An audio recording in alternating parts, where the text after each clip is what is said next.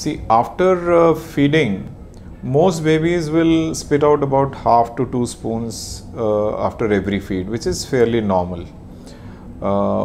Those parents who are not aware of this unnecessarily get worried. The real cause of worry is if the baby is spitting so much that he is not gaining weight, which is fairly uncommon.